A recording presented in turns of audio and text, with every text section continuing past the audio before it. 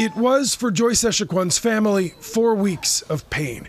But they came to the inquiry every day, hearing from witness after witness describe the mother of seven's final hours, how she felt, how she was mistreated, and what went wrong.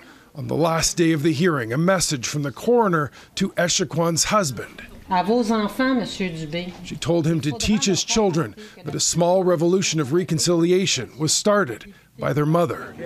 For the first time outside the hearing room, Echaquan's husband did speak, thanking the hundreds who showed up in support. He says it's given him energy and strength after a difficult inquiry. The family is very happy about that. They felt all the warmth that coming from everybody, but it was difficult.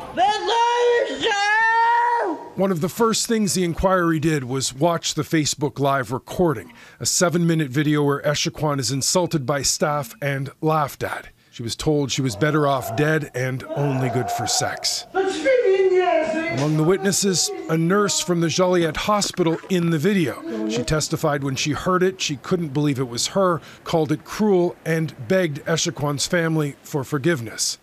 Now, Echaquan had gone to hospital with stomach pains. 2 days later, she would die of a buildup of fluid in her lungs. But according to an expert who testified, she didn't have to die. He said she would have lived if she'd been monitored more closely. This is not just about firing 1 or 2 people that are... The family's lawyer says a recognition of systemic racism is needed.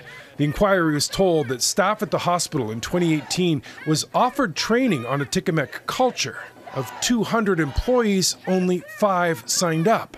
After Echaquan's death and the outcry that came with it, the Regional Health Board made cultural sensitivity training mandatory. Mike Armstrong, Global News, Montreal.